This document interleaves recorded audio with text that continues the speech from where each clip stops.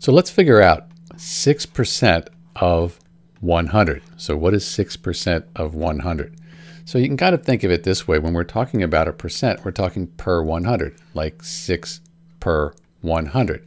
So we have 6 parts out of 100. 6% of 100 is just 6.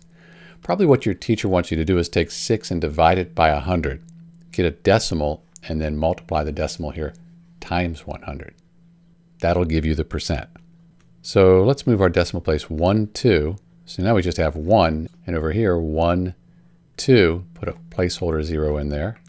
And now it's just 0.06 over 1. Divide by 1, it's the same thing, 0.06. So we can get rid of all this.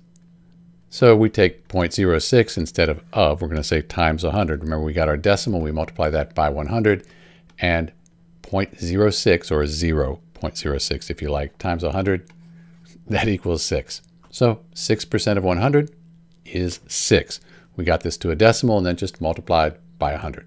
It's Dr. B. Thanks for watching.